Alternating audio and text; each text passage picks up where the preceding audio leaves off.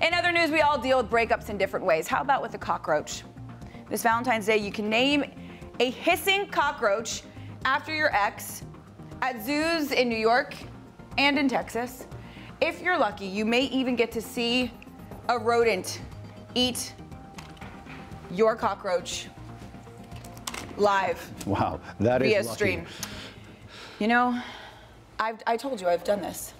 Not for an ex of mine, but one of my friends. An ex of a friend. Yeah, my best girlfriend. She was sad about her boyfriend, and I'm like, you know what? Let's name a cockroach after him. Did she and did you feel therapeutic afterwards? I mean, I did. I think she was upset. She was still upset. She was like, God. She probably thought you were insensitive. Well, whatever. He is a cockroach. That's right. Still is.